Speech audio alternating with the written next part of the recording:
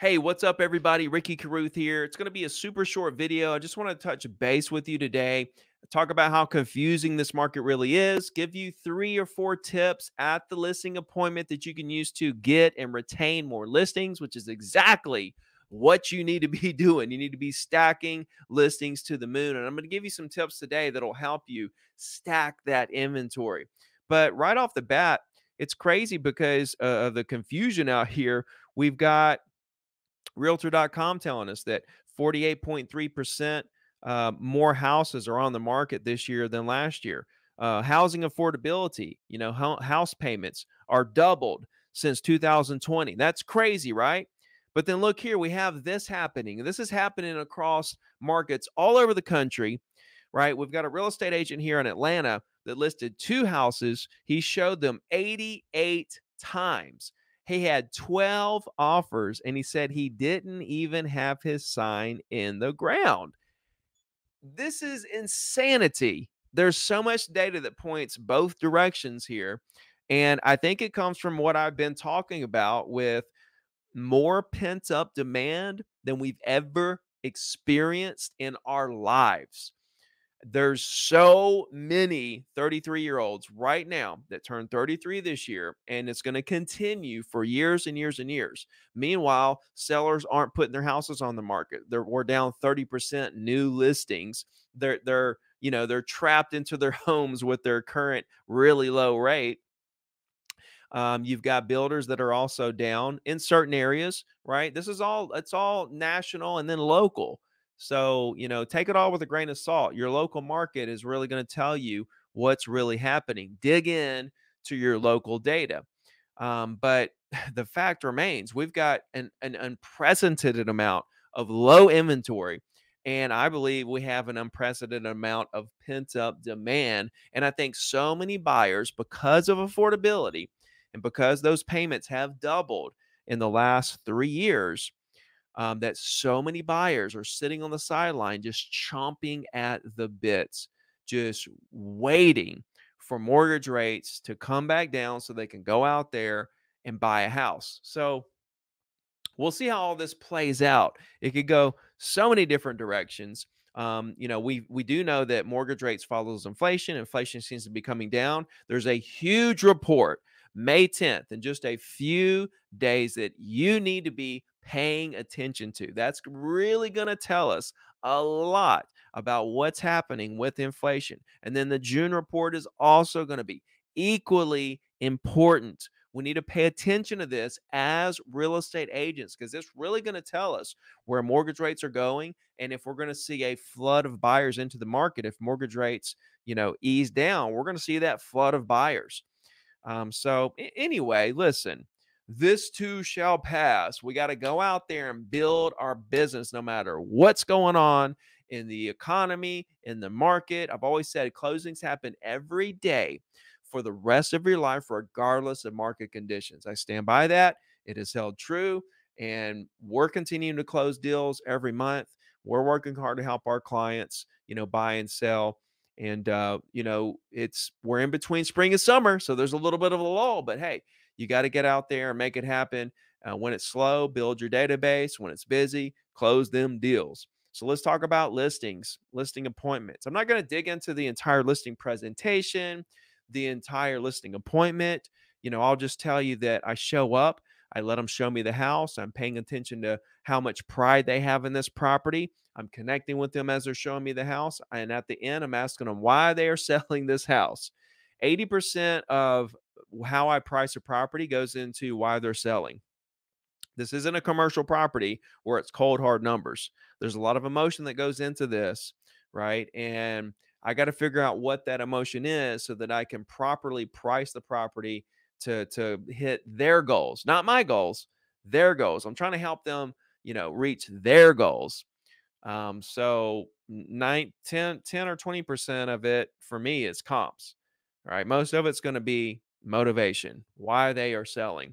But outside of that, here's a couple of tips that can really help you get these listings and retain these listings. Okay. What's the worst thing that that you hate, as a listing agent, right? It's when one of your listings expires, goes off the market, and then your client there gets bombarded by phone calls from other agents. So let's eliminate that. Let's eliminate that right now. So the first thing we're going to do is when we do the listing, after we've established price and all that, we're going to tell them, listen, when I do a listing, you can cancel at any time for any reason. You want to call me tomorrow, next week, next month, anytime. You have a change of heart, you want to go a different direction, whatever the reason is, it doesn't matter to me. You want to take it off the market? That's fine. You let me know. Canceled right then and there. And I write this in the listing agreement.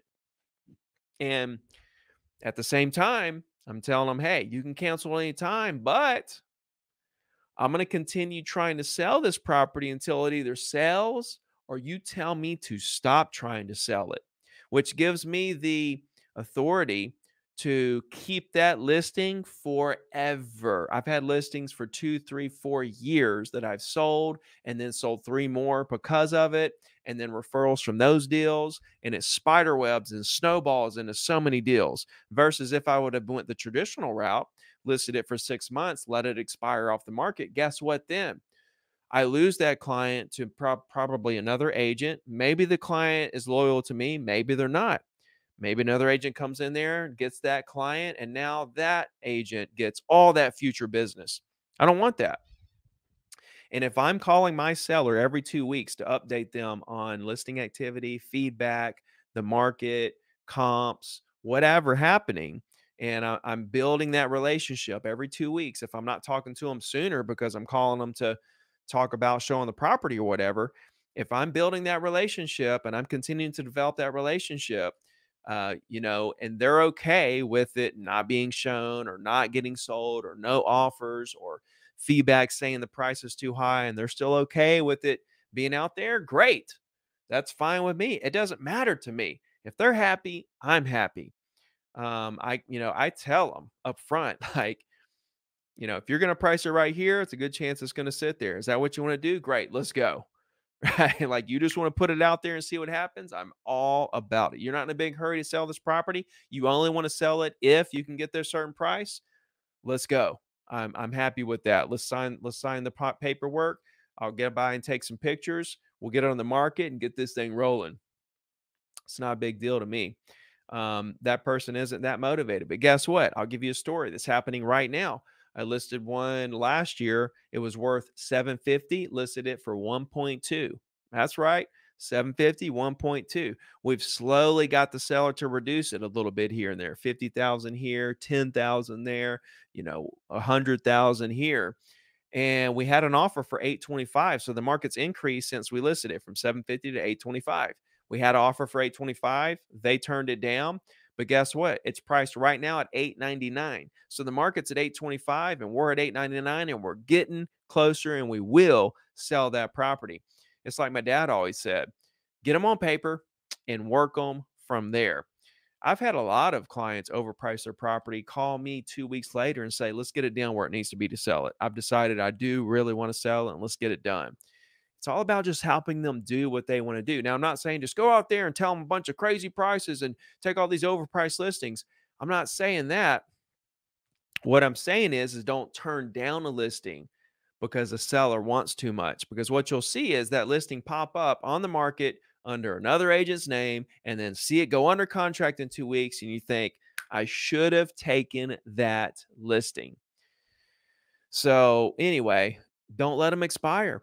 Keep them on the market. Now, what does this do? A lot of things. It doesn't allow other agents to call your expired clients. And it also allows you to build inventory, right? If you're keeping all your listings and you're stacking that inventory, then you can end up with 30, 40 listings after a year, right? Right. So, and that's the name of the game, stacking inventory. Prices are going up right now. So if you overprice it today, then it's the right price tomorrow. There's a lot of things that can happen here. Okay. If you don't want to take an overpriced listing, please call me. I will gladly take it. I will gladly sell it, pay you a referral fee, and then do all the future business with that client from that point forward. That's just how it is. The second thing is commission. If you know you're up against a couple other agents, I've used this trick several times. They'll ask me how much my commission is, and I'll just say lower than anybody else's. I look them right in the eye and say, lower than anybody else's. And they look at me weird. They look at me crazy, a little sideways. And they're like, what do you mean? I said, well, normally I charge 6%, but if you find somebody lower, let me know. Now, I'm not saying that I'll go lower, but I kind of insinuate that. But I'm just saying, let me know. If you know somebody that'll go lower, let me know. And it's interesting because now all the power's in your hands. What happens is, instead of seeing that listing pop up with another agent's name on it at a little bit lower commission, they're going to call you. The seller is going to call you before they sign that listing agreement. And now you got all the power in your hands to say, oh, he'll charge 5. Then you can make a decision. Do I want to go 4.9?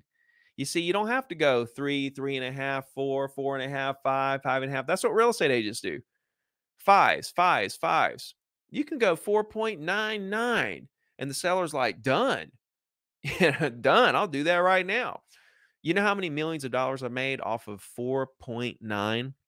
I can't even tell you how many listings I took at 4.9 and got the job done, and then did so much business with those clients afterwards.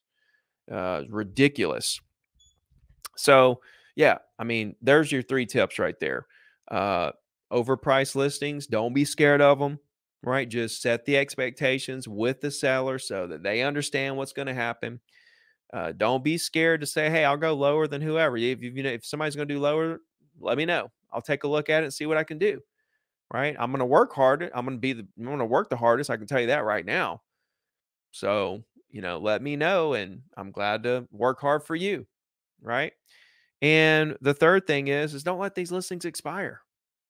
you can you can take these listings, put them on MLS for a couple years. What do we do with the listing agreement? You can put to be determined. You can put it on there for 2 years. The seller doesn't care because you're writing it in the listing agreement. This is the verbiage I used, and I still use. Seller may back out and cancel this contract at any time for any reason, and listing agent has the right to sell this property.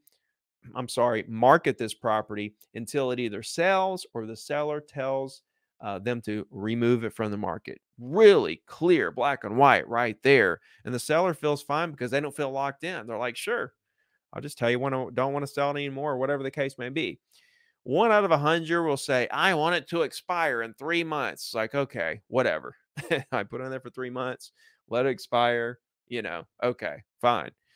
But anyway, that's neither here nor there. I hope you guys got a lot out of this video. Let me know if you need anything whatsoever. I'm here to help you through whatever it is in this crazy, confusing market. I love you. We'll talk to you soon. See ya.